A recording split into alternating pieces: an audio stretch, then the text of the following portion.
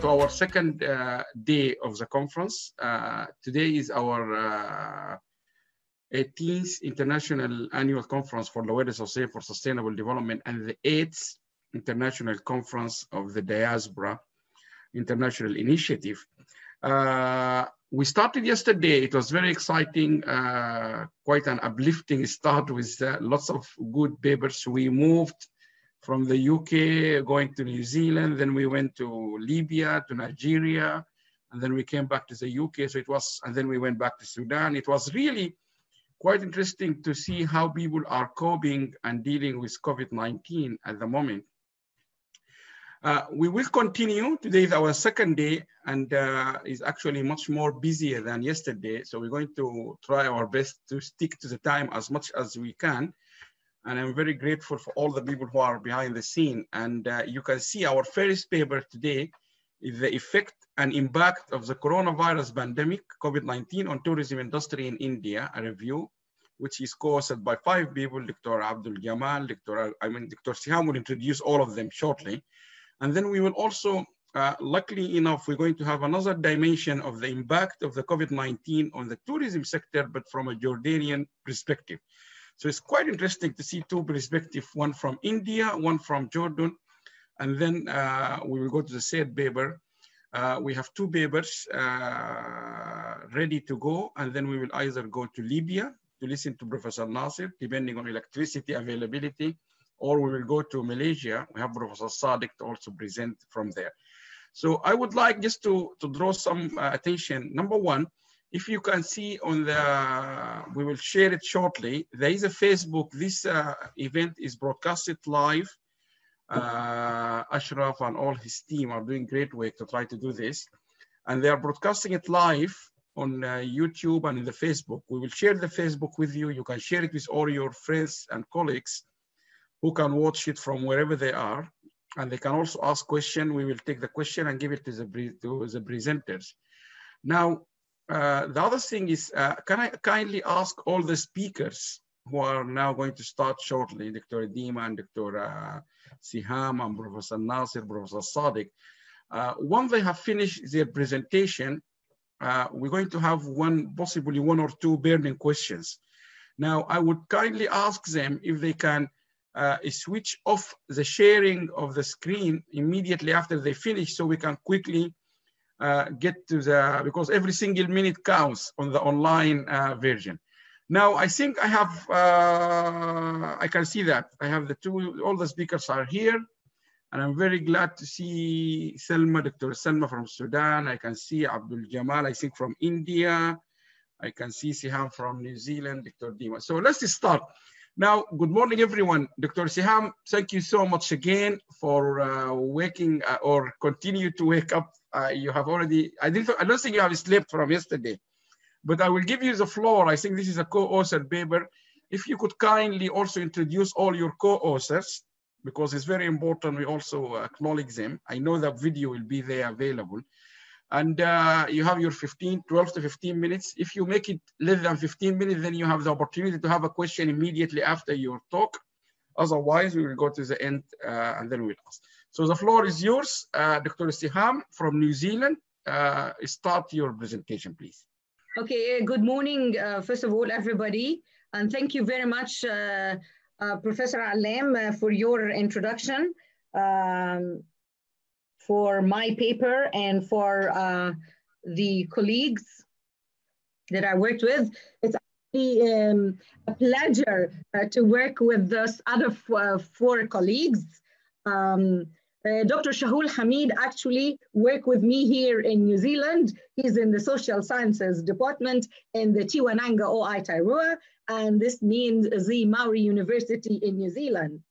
And through him, I got introduced to the other esteemed 3 professors from universities in India, in Tamil Nadu area, which is in the south of India, which is Dr. Jamal, Dr. Sankaran, and Dr. Sultana. We all collaborated on this paper, which is talking about the effects and impact of coronavirus pandemic on tourism in India. And as you can see, this is the context of all my colleagues that we collaborated in this paper. I'm going to take you through a brief introduction, and then the methods of data collection to this paper, tourism in India and the impact of COVID-19, then what is the measures, the short-term and long-term measures that has been taken by the Indian government, and then conclusion. So as we all know that the COVID-19, it has been a crisis that is affecting the sustainable development. It is affecting all countries, and more specifically also the economic growth. And more specifically, the topic of this paper is tourism development.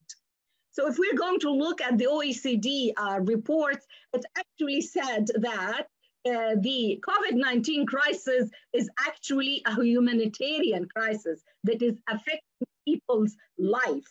So, and in this sector, people, the places, and all the businesses were affected with that crisis.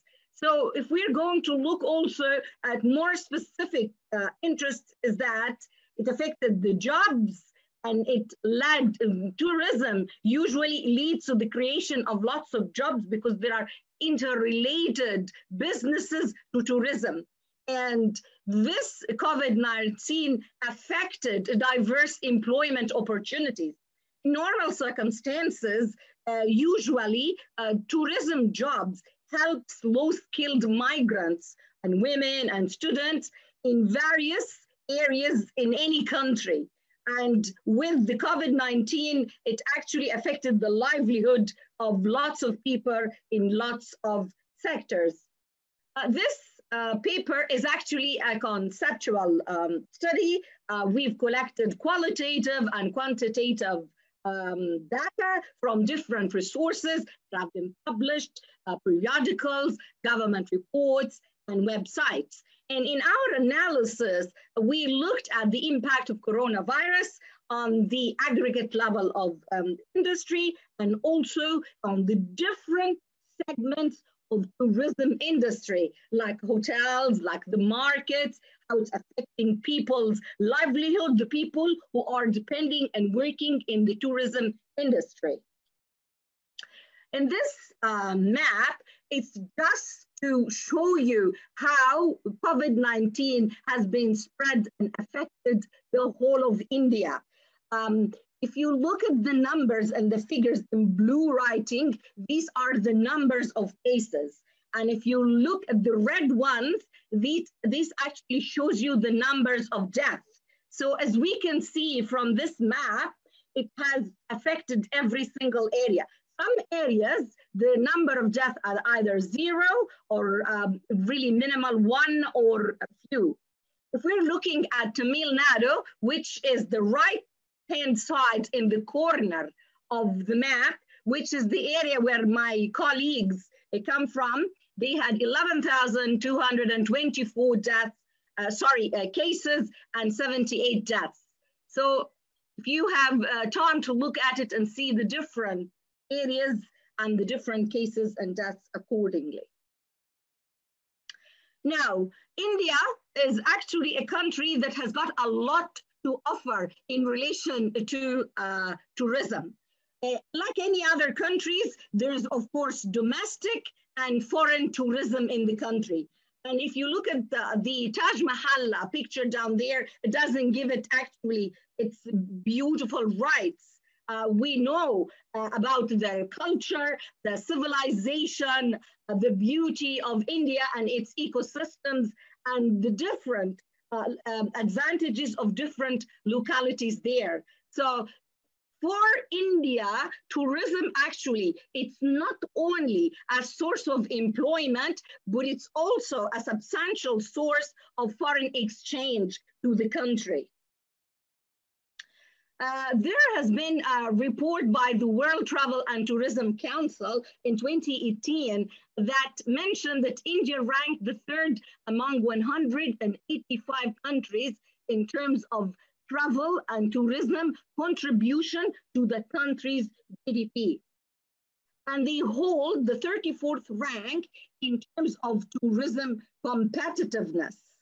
So the tourism sector actually obtained at that time nearly 30 billion US dollars, which is reflecting a 4.8% growth when you compare it with the previous year.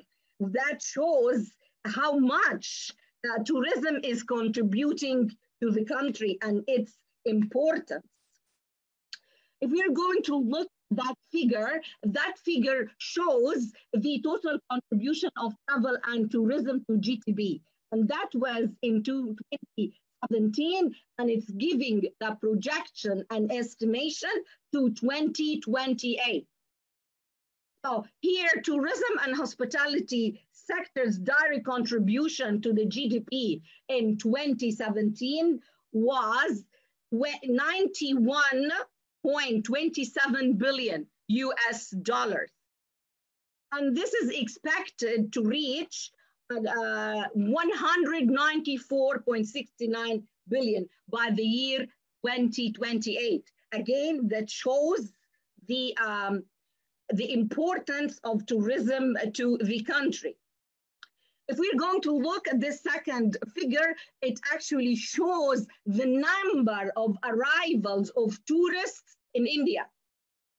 And so in 2017, the foreign tourist arrivals in India stood at 10.177 million and reached 3.88 million in January and April 2018, which is actually 10.8% per year on year. So that shows there has been a growth. And the reason behind this growth is all the facilitations, the flexibility, and the offerings from the government policies, and also the development of transport in the country and how it makes easy for tourists to obtain visas to go to India. So the government of India is also targeting to have 20 million foreign tourist arrival by 2020. And I believe that this has been impacted also by COVID-19. That figure demonstrates or gives an overall summary of how COVID-19 impacted different sectors of the economy, and it's impacting whether the households, the government, the businesses, the finances, everywhere. And you can see how entangled it is. So if we are going to look at the Indian tourism, as many countries, their high season is usually in summer. And this is where people start booking to go and visit popular places, whether domestically or internationally. So there has been a lot of cancellations in programs in their popular areas like Delhi, Kerala, Goa, and many other places. The programs there have been canceled due to COVID-19, which actually is the percentage about 40 to 50% of all these bookings during that summer. So as we can see that from these cancellations, they had a loss of 1.25 trillion at the start of this year as a result of COVID-19. So the government, of course, is taking measures in order to combat that, or in order to alleviate the effect. There are short-term measures and there are long-term measures. So in the short-term measures, the Indian Chamber of Commerce, they directed the banks in order to clear the credits faster and to give more benefits for travel and hospitality segments. Also, the government announced 1.7 Indian rupees as special packages for the tourism industry for people who are affected.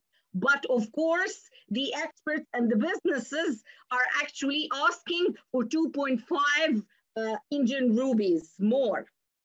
Also, the experts in tourism are suggesting to actually supervent the terms of the loans that is offered and their interest.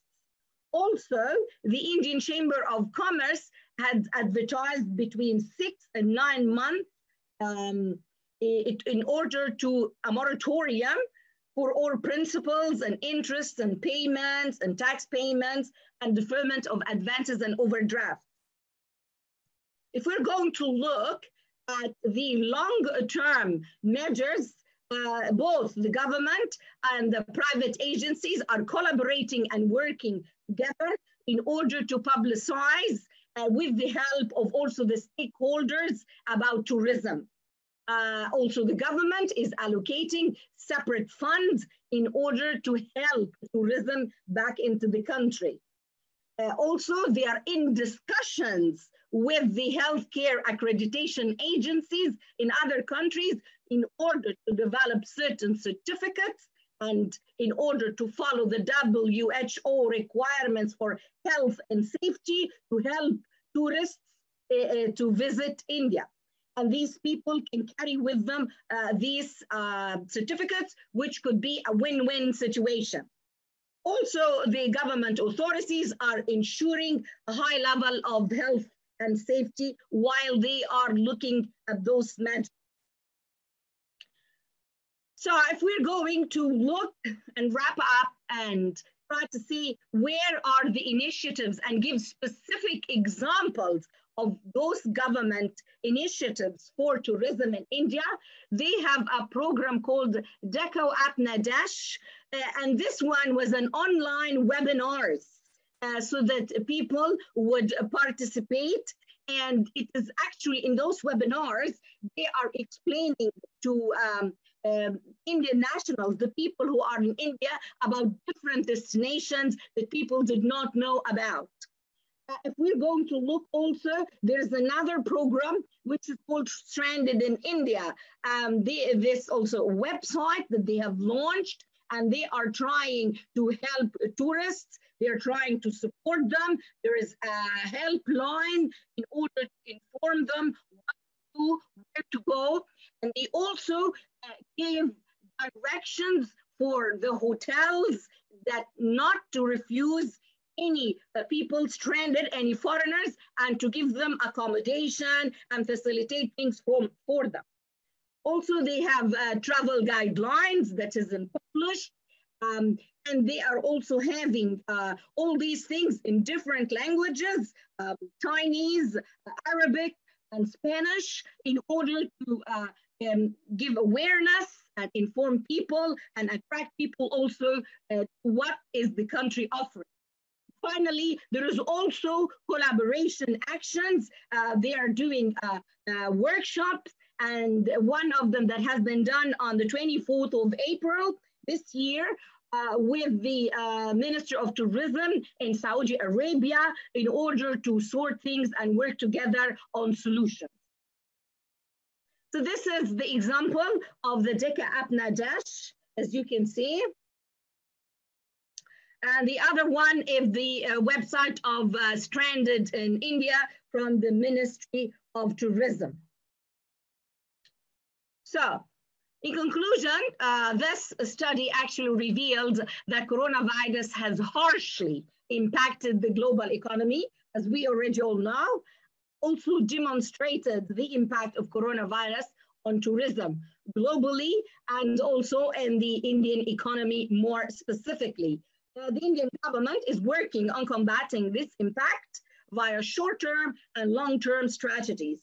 I believe that there is a further collaboration with other countries that is required at this stage, especially during the recovery phase from the coronavirus pandemic. And thank you very, very much. Oh, thank you very much, Siham. Wonderful to see you from the morning. Thank you very much. Now, Siham, because you have, we are very grateful, first of all, because you did it. No more sharing, yeah. Now, just a quick question. By the way, just to welcome all those who have just joined us. If you have any question, burning question, please go ahead. We will take questions. Now, Siham, your results, 2 or 3 of them, because I was just trying to more focusing on what's going on the Facebook. But yes, it's affecting the whole global economy, industry. one of the industries badly affected is tourism. There's no question about that. Yeah, and that's why here in the UK and all other European, they are trying their best to open up their gates. And I was talking to someone in Abu Dhabi yesterday, and he said they have started some measures. For example, in some hotels, you will only take you particularly because people, they go there for the pool and so on and so on. I mean, India is a huge country, and this pandemic will definitely be a serious one in India. Are there any lessons learned quickly before we go to Dr. Dima from Jordan? Globally, you can just offer at this stage. Globally, this industry is being hardly hit all over the world. Yeah. Tourism is being hardly hit. Yeah. I mean, each country will do its best to try to accommodate as much as possible. In the UK, they are trying to encourage internal holiday makers. Yes, exactly. Yeah. So is there any big lessons we can take and go move now globally? Every country like Turkey, Egypt, Tunisia, America, there's all of them depending on tourism. I think all of us, we need to collaborate with each other, and globally, everybody has been trying to concentrate on having internal tourism to start with. And this is a key thing. Some of the countries do not yet know about it. How many people do you ask about certain areas in their country and you get shocked? They never step foot in it. So we have to start internally. That's extremely important. That's the first step. And just now, we had to have a coronavirus in order to alert us and wake us up and ensure that our people do that. The thing is that people should not get greedy and should not increase the prices and should make facilitate it or easier so that lots of people with different income levels would be able to go and visit different places. Can you believe me if I tell you that sometimes internally, to pay tickets internally and to travel internally is very expensive. Going overseas would be cheaper. Yes, it happened here in the UK. We had this issue here in Europe as well. We have it in New outrageously too. And I'm sure they have it in India. So, and it's a trend that the countries want to attract the people from overseas and they don't cater for their own people. Please, let us start with our own people before we start going overseas. That is a key thing, that they increase the prices. They are always asking for people from, it's the quality of service. Quality of service is extremely important. Cater for your internal people as much as you are catering for the foreigners.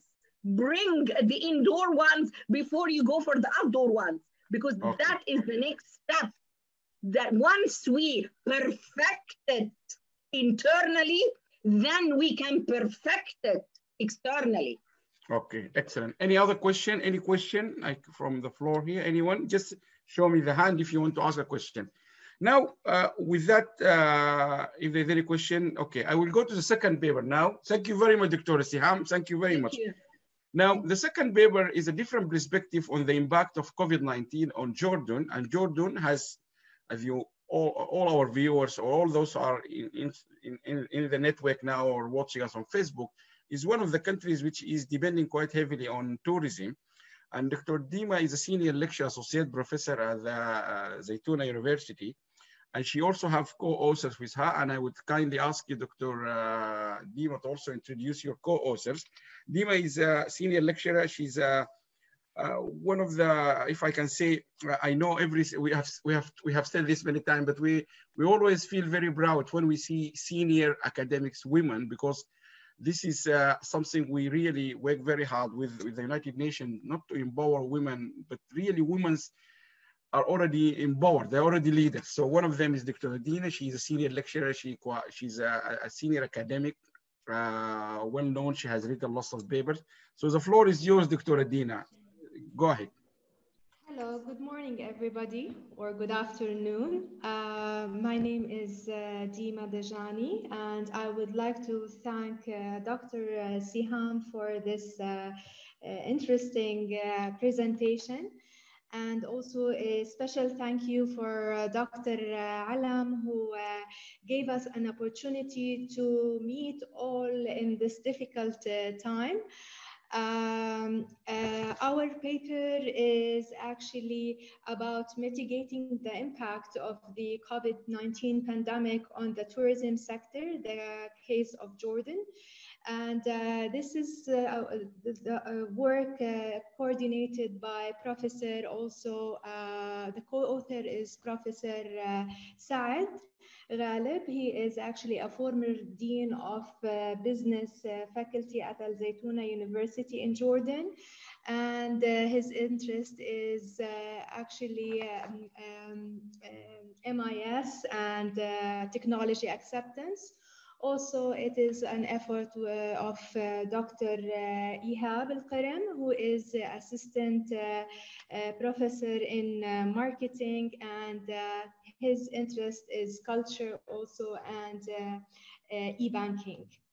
So my research or our research objective is to adapt the multi-step model for altering tourism, for altering tourism destinations and place images.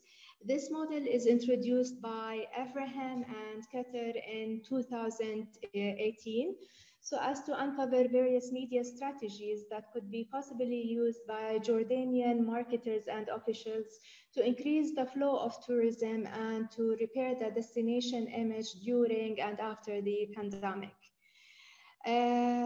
Our research question is to investigate the possible media strategies that could be adopted by Jordanian officials during the pandemic. And okay, we have also another question, is how can the Jordanian tourism sector overcome the challenges of COVID-19 using these strategies? This study is conceptual study, and the data, it is a qualitative study, and the data was collected from various secondary sources to examine, of course, the effect of COVID-19 on the tourism sector in Jordan. Of course, there are various marketing strategies, okay, to market destination during crisis. For example, we have the strategy of Combs in 2014, and he used 4 stages in image repair, such as being aggressive with the opponent, providing explanation, incorporating, and apologizing, okay, for the crisis. Abraham and Qatar in 2018, they suggested the multi-step model for altering place images. And this framework provides 3 types of strategy: source strategy, message strategy, and audience strategies that we adopted in this paper, and I want to discuss. Before discussing these strategies, would like to give a brief information about the importance of tourism in Jordan. It is a very important sector in Jordan economy, and it's constitute actually over than 13% of the total GDP. Also, tourism, it is a large employer, and it employs more than 50% 50,000 workers in the private sector.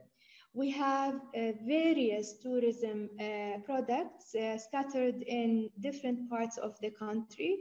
We have archaeological tourism presented in the area of Petra and Jarash. We have religious tourism presented in Jordan River, Mount Nebo, and Dead Sea.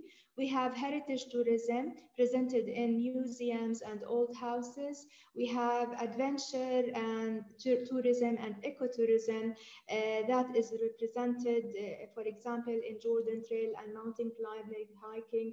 And we have medical tourism, which is represented in the natural springs and renowned hospitals. We have also different responsible parties to market and manage tourism activities in Jordan. The main one is the Ministry of Tourism and Antiquities with the Jordan Tourism Board, JTB, and we also have several tourism hospitality associations. Unfortunately, Jordan faces series of crises since the establishment of tourism in 1925. For example, every 10 years, we had a crisis. 1930s, we had the Palestinian Revolution. We had in the 40s, the Second World War. In the 50s, we have the war in Egypt. The 60s and 70s, the Palestinian-Israeli war. Then 2000, the Gulf War. In 2011 till 2018, we had the Arab Spring. So only over the past 2 years, the sector or the tourism sector started to recover until the outbreak of COVID-19 in Jordan in March 2020. So this leaves the responsible parties in Jordan to think about the future of their tourism and what are the marketing media strategies that they should follow to regain international tourists and improve their destination image. As a result of my primary review of literature, the review of literature reveals that Jordanian marketers should improve and strengthen their effort to use 3 kinds of strategies so as to restore and to repair the image of their country and attract more tourism after the pandemic and also during the pandemic. So I'm gonna discuss now in brief these strategies, and give a conclusion. The source strategy, it actually focuses in cooperating with international media and replacing traditional media, such as doing interviews with the press or journalists or important travel agents, doing press conferences, distributing press releases. And Jordan definitely has initiated this thing during the crisis that I have mentioned before. They also used during the crisis the technology and internet adoption. They actually sponsored social media campaigns. They update their tourism website, and they develop Facebook pages for both the Ministry of Tourism and for Jordan Tourism Board, showing different attractions in Jordan. Also, they develop the film industry, such as the Lawrence of Arabia and Aladdin, so as to show also different parts of the country and attract people internationally to it. They host opinion leaders, such as the visit of the Pope. They use webcam on their websites, such as the Jordan Tourism Board. However, they can in the future or during this time, they can possibly use virtual tours on the websites that may help them to develop into a complementary addition. And this becomes an ultimate tool for them to promote and market tourism in Jordan. They also can focus on digital transformation. They can do their effort to access databases of online travel agents and sell packages directly at a lower prices. And this is something that Dr. Siham mentioned in her paper. Also, they can develop the media center that is already there on their website, but it is actually the things, the articles there are not up to date, and they can update information on the tourism website. The message strategy, which is the second strategy, it focuses on the message itself. The message strategy should actually minimize the effect of crisis and isolate the destination from other problematic areas, and they can host culture and tourism events. So for Jordanian officials and Jordanian marketers, they can actually, or they can emphasize the international media tribute to Jordan's effort and resilience in combating the coronavirus. There was a lot of effort, and we really started early in combating this virus. But unfortunately, it was not broadcasted internationally. So this is what we need to do. If we do this, we portray Jordan as a safe and must-see destination after the COVID and after opening the airports. Also, they can turn to promoting isolated areas such as Petra and Wadi Rum, because it's known that the disease always, or the virus, sorry, spread in the capital, in the crowded areas. So they can also promote these areas. Also, in the mass strategy, they can accept the negative impact of the COVID and illustrate all the hygiene measures that they have been followed in the public and touristic areas, so as to regain the trust of the internal tourist and the external tourism. They can host also cultural events for a short period of time to show different destinations. These are outdoor activities. They can do it in the desert. They can promote Arabian Nights, watching stars, for example, horseback riding. And they can geographically isolate from highly hit areas by COVID. And this is done also during, Jordan did that during the Arab Spring. They always portray themselves as a safe destination, a safe oasis, so they can do this actually during COVID. They should announce the safety manuals for all standards of procedures in the hospitality institutions, and this announcement should be publicly, not only to the hospitality sector. Everybody should know these things. The last strategy is the target market strategy. And this strategy focuses on the existing market or niche market. It relates also certain traditions of the destination with a specific market. And I'll explain this right now. In order for Jordan to overcome this challenge by using this strategy, they can regain the trust of both local and international tourism. They can announce that for the local tourism, they can announce that the tourism sector need the support of the Jordanian people.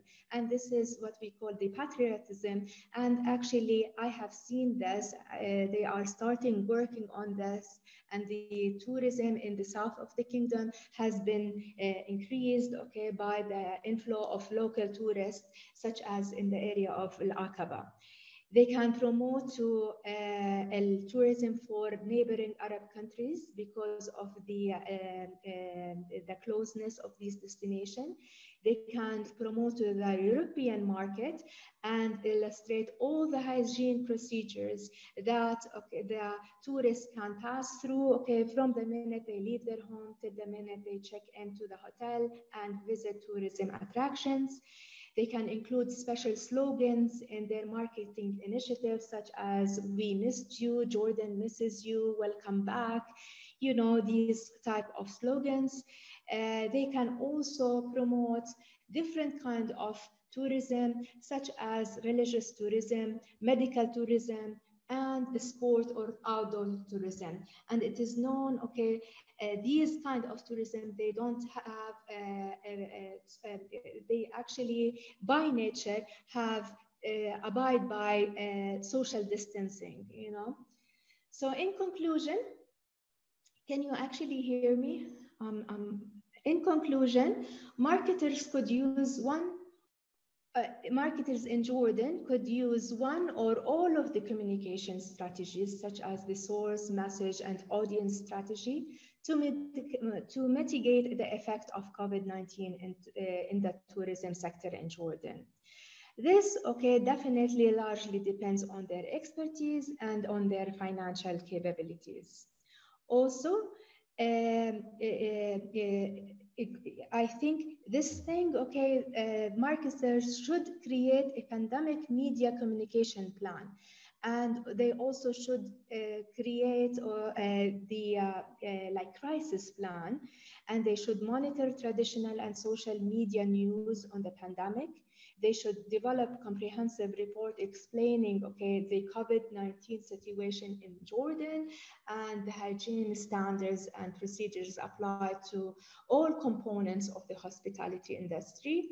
Finally, they should reinstate the confidence and safety of the destination. This is my presentation. I just wanted to show you some of the attractions and the areas in Jordan. This is Petra. So you can see like tourists, they can come and, like walk all through, that destination without having a very close contact to each other. This is, the area of Dead Sea where they can swim, and float, and this is, the visit of the Pope to the baptism site, and in the Jordan Valley. And this is, the Jordan Trail, which has tracks, and they can walk in different parts in the kingdom, from the up north till down south, and do different outdoor activities. Thank you very much. I think this is all, and I'm ready for any question. Thank you very much, Dr. Dima. As usual, again, really very exciting presentation. Thank you very much. You're welcome. I'm trying to end the show, so sorry. No, it's very good presentation. Thank you very much. And also remind me, 2 questions for you very quickly. Actually, I can't ask the third one because there's no time. But the 2 questions. The first one, given that Jordan is heavily depending on tourism, you mentioned 13% or above. You said employing more than 50%. Is it not the right time that the government or the policymakers in Jordan start to think about diversification strategies? Because maybe this is just a warning that things like this could happen. They could happen again, where you cannot have any people coming to your country. Is it not like a good time for them to really think about diversifying the economy to depend on other things? Egypt went through this in the past. You remember when terrorism and so on affected Egypt many years ago, and many economists have argued at that time is better for countries like Egypt or Turkey also now is to really think of diversification. That's the first question. And to answer both of them together, have you also thought as a marketer about going digital? Because the whole world is digital. We are talking to each other digital. And the next paper after you is about digital economies in the Islamic Development Bank countries. Everything is digital, and we are talking to you. I can see New Zealand, I can see London, I can see Malaysia, I can see you from Jordan. Have you thought about investing more and going into digital museum? Very good example is the European Digital Museum, because that is led by my director at Sussex. All Europe museums are now digitally connected. So you can imagine now, like the pictures you have showed us, imagine this is in a digital, so any other things to help you diversify? So you can go ahead.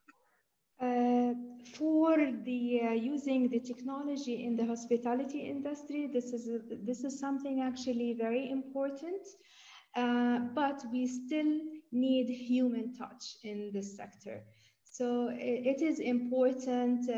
You can use technology and certain things like checking in into the hotel, checking in into airports, doing some activities, but part of the tourism experience is to know culture and to talk with people and to experience the atmosphere and the ambience and to talk to people and then know their culture.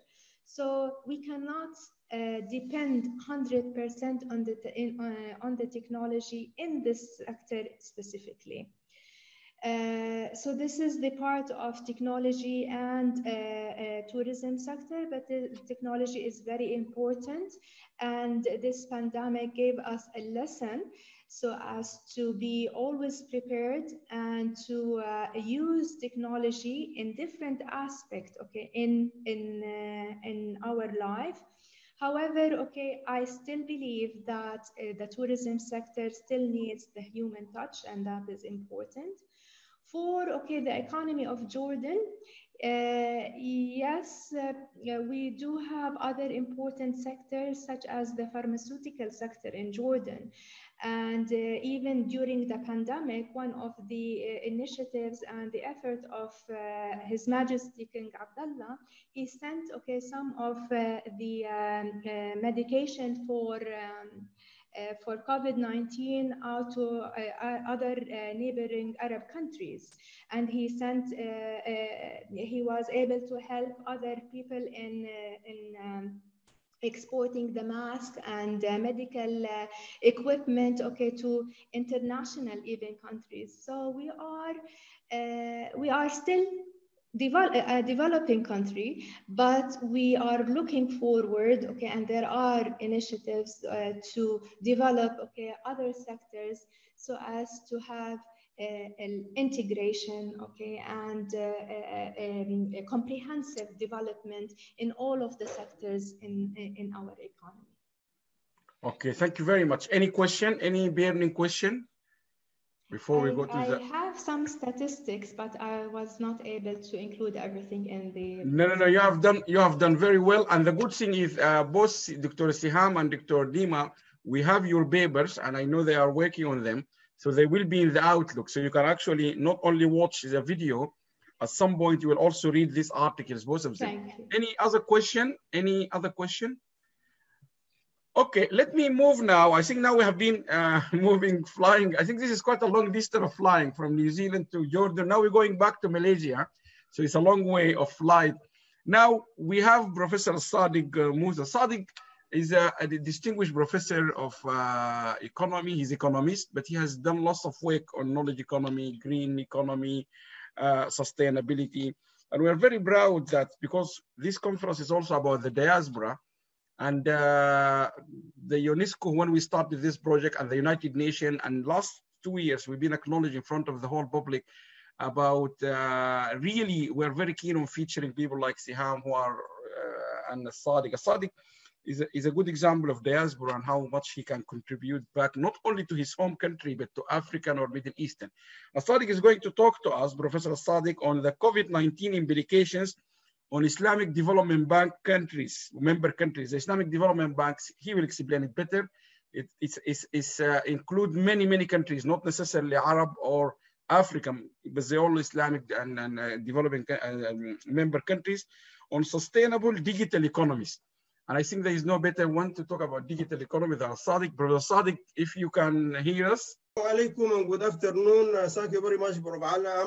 Alam, for giving me this chance. My topic about COVID-19 implication on Islamic development member countries' sustainable digital economies. Actually, the recent pandemic show how is important is the digital technology and digital economy. And the good thing is the Islamic Development Bank's headquarters based on Jeddah consists of almost 67 members. And the good thing, they are all in all the continent, from Europe, Turkey, to Bosnia-Herzegovina, to Africa, to Middle East, to South Asia, to East Asia, to East Asia. And they have a transformation program. And we are going to propose for them a digital transformation program.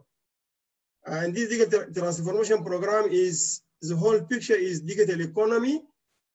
However, we are going to have also in the economy as a whole, also we have the microeconomics, especially small and medium enterprises. It should be fully digitized, and we call it digital inclusion. We want to propose how the Islamic Development Bank member countries can have digital inclusion, including financial inclusion, social inclusion, and every inclusion can benefit from the new technology. Okay, so the digital economy is very simple. Is the economies that use the digital knowledge, either human knowledge or digital technology, to create value. These include know-how, know-why, whatever the technologies or human knowledge, digital assets, whatever we have to use to make the difference in the economy. The digital technology is very simple. Actually, everything has a digital technology from mobile phone to computers to everything. All the applications can be digital technology. And we have to differentiate here between two. We have digital divide, which is how much the level of involvement of the citizen of the countries in the technology, especially the digital technology. This we call it digital divide. The one who use higher is the one who use lower, that is the divide between them. However, the most important is the digital dividends, how much we use the digital technology to contribute to the economy. And this is really become very clear when we have this COVID-19. So we are going to concentrate here in both digital divide and digital dividends in Islamic Development Bank member countries, or we call them MSCs. How we can use the technology to make the difference.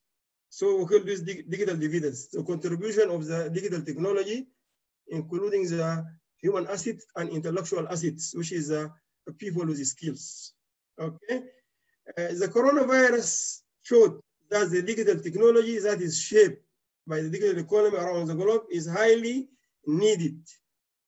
And this study actually aims to model and examine the digital technology, positive and negative externalities. Actually, the study is very wide, addressing sustainability in 3 dimensions. Positive dimension, which is how we make technological progress by using the digital technology to sustain protect the environment, what we call it green development, to protect the environment, and then social sustainability, which is social inclusion and creating social or digital society that is needed for knowledge economy. Developing human capital and skills is the center of the digital economy. Without digital economy, without human skills, the right human skills, especially the digital skills, we cannot make the difference. And this is the difference between the country who develop and the country is still struggling, although they have huge resources, because they don't have these skills, including Malaysia. Malaysia by 2020, as has been planned in 1996, and they do everything, the government from their part, they build all the institutions. The main drawback for not achieving the 2020 vision to be a developed nation, 2 things. Human capital development, Malaysian compared with their Asian counterparts, Korean, Japanese, Chinese, they don't have the right skills. And also they are not able to develop the indigenous technology, because people will make the change. People will create the technology and people will use the technology. So it is a failure of Malaysia to be a developed nation.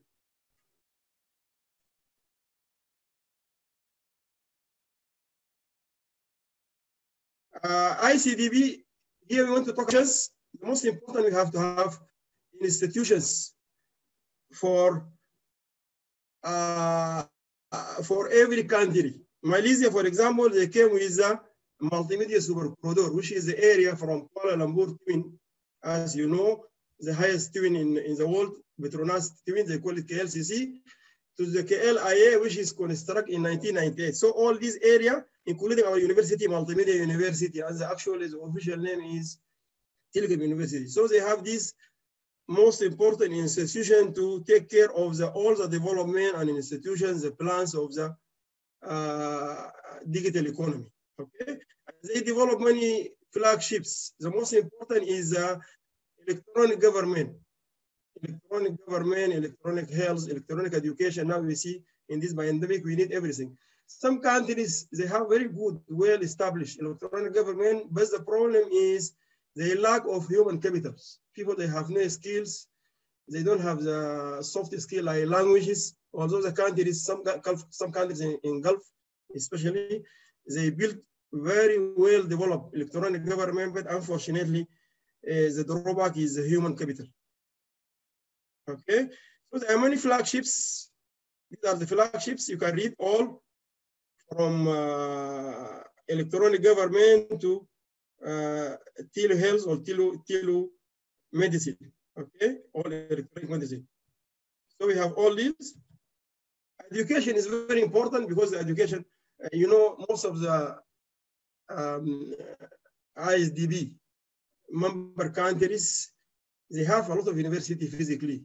but their contribution compared with universities in the world for research and development, producing human capital is not that good. Also, even the rich countries, the Gulf countries, they have a lot of universities, but the research and development and postgraduate program is very of low quality, or some of them is not existent. Imagine big countries, they don't have even PhD programs. So we are going to take care of this. The most important is recognition. If you remember, Trump recently signed a declaration that he don't care about the degrees, he care about the skills. So China developed very well because they have more technicians. So the interpersonal skills of the people makes a difference. So the education is a prerequisite. And then people go for training and retraining to make the difference. So we have to have a practical vocational training for those who drop from school, for those who graduated, for everybody. Then we have to create a skill for them. And this is the success of China. They have more technicians, and US now is following, now is looking for people with skills, regardless you are graduate from which university or you have degree. And Bill Gates is a good example, who drove from the Harvard University, and he created the digital technology. We are using the Microsoft now with Steve Jobs. All the smart and digital technology by him. One has no degree, and he drove from the university and make the difference in creating Microsoft or all this digital technology, as well as the Apple Macintosh companies. Then collaboration is very important. We need a lot of collaboration between the universities in the ISDB countries, and also we need collaboration within and with non-ISDB countries to make the difference in research and development, to transfer the knowledge and skills, and to create good interpersonal skills. They need a lot of training, most of the ISDB countries. Academic excellence is very important. Now you look at the ranking of the university through QS or time higher education. Now the student and everybody is looking for the ranking of the university. And this has a lot of items, from research and development to staff to everything. So we need to have excellence, academic excellence in the ISDB countries. Foreign direct investment is a source of the digital and physical technology, and that benefit Malaysia and all of East Asian countries. Attraction of foreign direct investment, we have to have foundation for digital economy in order to bring the big companies to invest in our member countries. Entrepreneurs, creating the business is very important. Shouldn't be everybody is working in making with salary. We have to create the culture of entrepreneurship, and you have to educate the people and train them to create more entrepreneurs. We have issues of capital, although the IDB or ISDB giving a lot of fund, but is not functioning as other banks like Asian Development Bank, the World Bank. Also, it needs a lot of reforms. These are the reasons there is a group of team. Last time they create transformation program, and we will try to help them to take care of digital transformation. So many countries, they have this problem of money, but we have to have the foundation for digital economy in order to have the capital. As I have mentioned before, human capital development is very important. People will make the change and people will make the difference. We have intellectual assets, which is the human knowledge and skills, and we have digital assets, the assets for digital economy, and we have the physical asset. All should be developed. Then these are the type of training of industry reform. We can have web development, mobile application, digital marketing, digital financial communication skills, all these. Vocational education provider, e-learning provider, especially COVID-19, education business to business, and also education to consumer, and other business models. We have to have new business model, actually. The ISDB countries, they have a problem with brain drain. We want to change this to brain gain. So what is the brain drain? Most of the intellectual people with high skills, they migrate from ISDB countries. They go to Europe or go to America or Canada or go to other countries. And in order to create this, we have to create good foundation and good facilities and good salary schemes to attract them, to change the story from ISDB countries are brain drain to brain gain. We have to gain more skills. Okay, and we have to have very long-term strategic training. We have to have a blueprint for the training. That is very important, actually. Innovation is very important. We have to enhance innovation and producing innovative product. However, this will not be created if we don't have the right human capital. I tell you the story of Malaysia. It's very beautiful and very easy country. And the American dream, we have achieved in Malaysia actually. Everybody is happy. Everybody has a car. Everybody has a house. Everybody can marry very easy. But unfortunately, easy life, it was negative for Malaysia. They don't have innovation to be a developed nation. And the main reason is failing to develop human skills. And now become very complicated. We need digital skills, not only the normal skills. So this is, if Malaysia is a very beautiful country and model for Muslim country, so our the countries that they have a lot of money and they don't know how to utilize. So we have to take care in developing human capital development from the school to university, vocational training to training and lead training if you want to implement digital technology and digital economy. Research and development fund, you know, most of the countries in ISDB, they have very low fund. Malaysia is very good. It's giving a lot of money, but people, they don't make the difference actually. They only, if you come with only published papers, that is enough. While in Japan and Korea, you have to have, if you are from IT, you have to come with the software, or you have to come with a report, or you have to come with a new technology or new process. So we need to have more fund for, and the fund should be utilized in the right way. The business model now is very challenging. We have to have new business model for everything, for the private sector, for the government, because now it's challenging. We are in the digital technology and we need new business models. The way that we have to think, the old way of thinking, we have to change. We have to adopt changes, make changes in the heart and mind of ISDB countries' citizens. And we have to have new business model for the business. That is very important. The center of the change everywhere is the small and medium enterprises. Around the globe, almost 90 to 99% of the companies in every country are small and medium enterprises. And these companies are very important. In this proposal, actually, I don't put the methodology here. We have one a specific methodology for small and medium enterprises, which is digital financial inclusion for financial and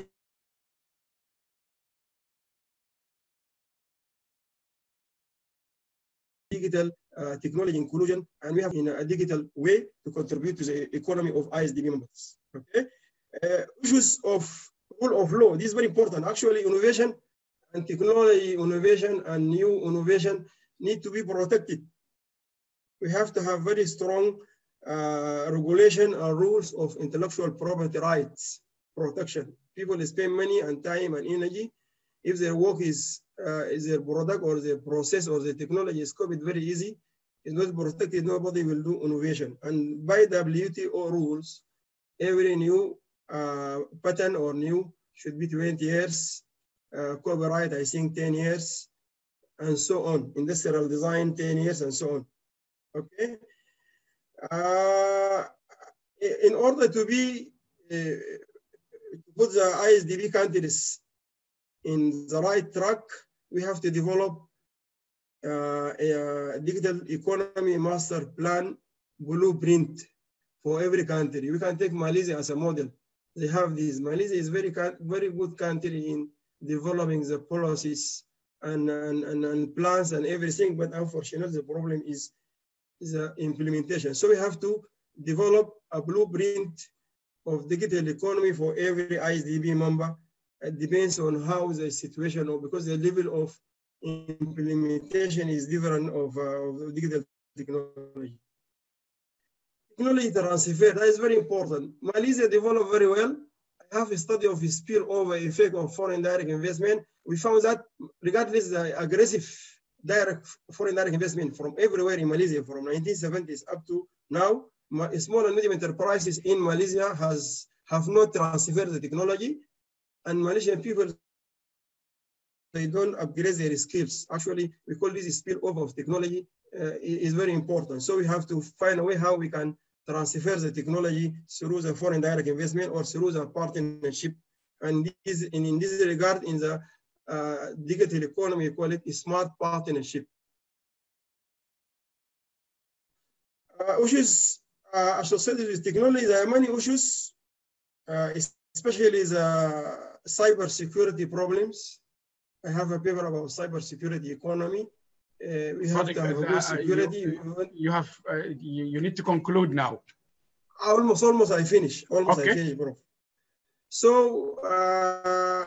we have to develop a very good cyber laws, and we have to have a way how to tackle the cyber. Citizens of the ISDB must be aware what does mean by digital economy. They must know, and you have to explain to them in their culture, in simple way, in their language, and to be ready to participate in developing the digital economy. Regulation are very important. ICT is the negative and positive side. We call it positive and externalities and negative externalities. We have to develop very good rules to have a good regulatory system. Collaboration is very important. In this case, we call it smart partnership within ISDB member countries and with unknown ISDB member countries. Collaboration is very important. In the conclusion, actually, this study is very comprehensive. In terms of countries, we are going to use econometrics. And in terms of the small and medium enterprises and microeconomics, whatever the business, we are going to use technology acceptance models. We have Zaytoonah and we have technology environment for the providers, the companies, and for the customers. And also for the top management, we can have a mixed method of interview and also qualitative analysis.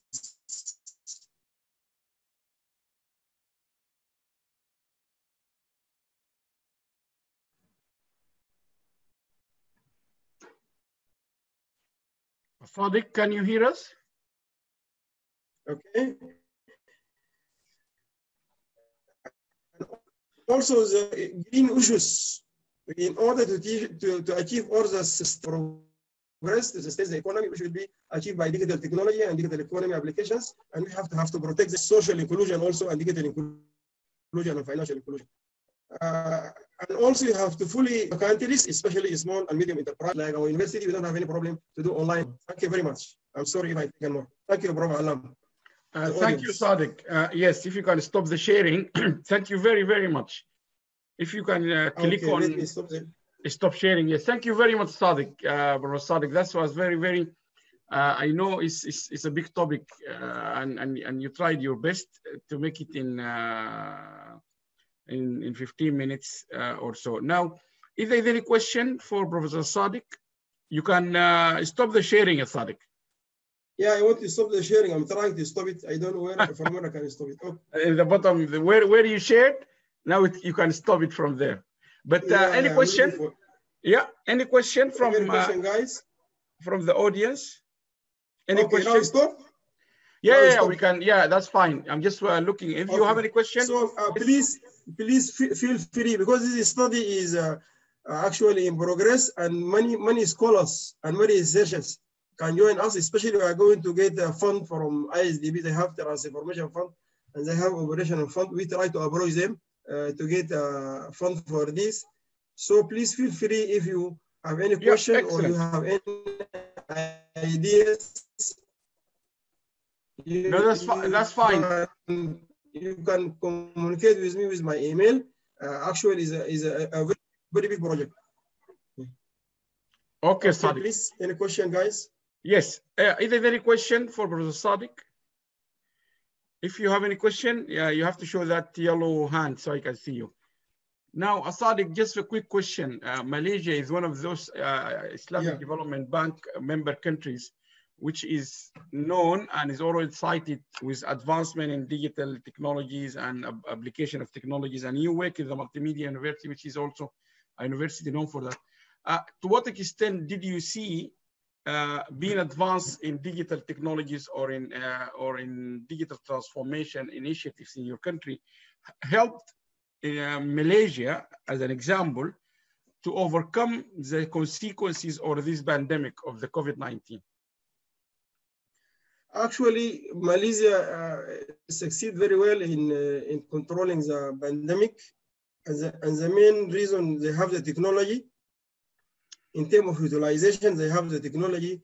The digital technology is widely used in Malaysia. And the most important, the people are very loyal. They follow the regulations.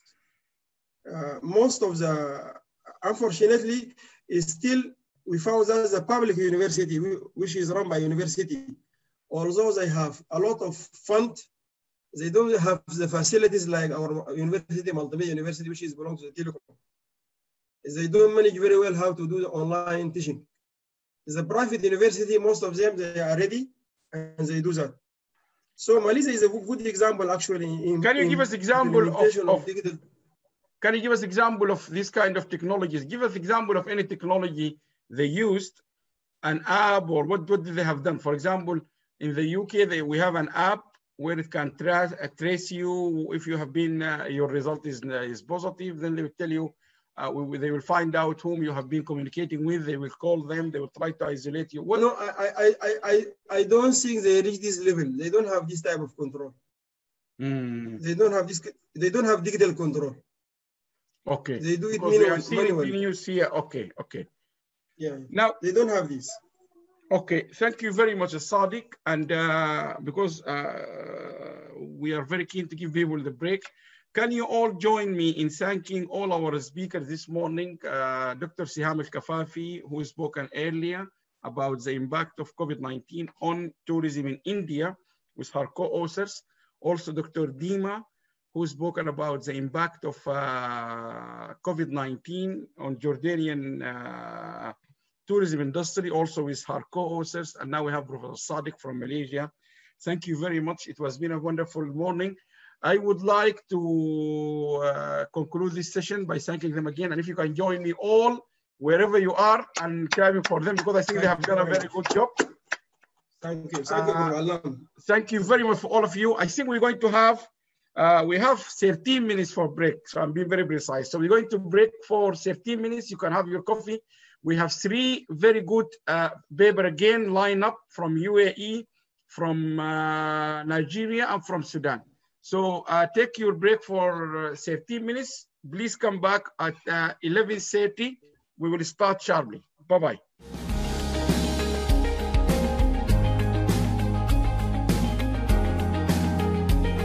So please remember, if we all help and do a little bit, it will make a big difference.